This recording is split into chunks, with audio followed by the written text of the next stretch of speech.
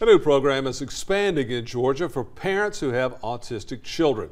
It also informs those parents about different resources that are available. Now, here in Dougherty County, there is still a shortage of special education teachers.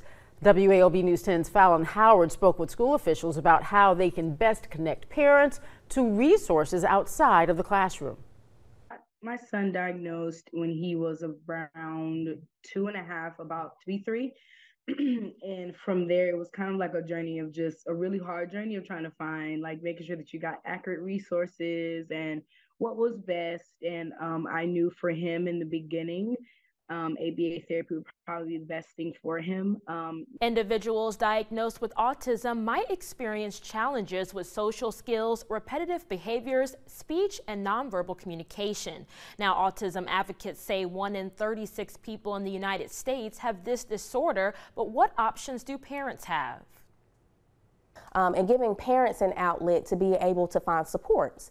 And so having them be able to transfer the things that we are teaching at the school level to being applied at home. Currently, Dougherty County school system partners with a therapist on hand that can assist the child's needs. The most common form of therapy is applied behavior analysis, which focuses on increased social skills, communication, and behavioral management. Know how many hours will be beneficial.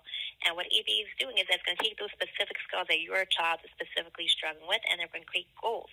All the information that you gather is overwhelming, but just keep going. I promise you there's light at the end of the tunnel. It will all make sense at the end.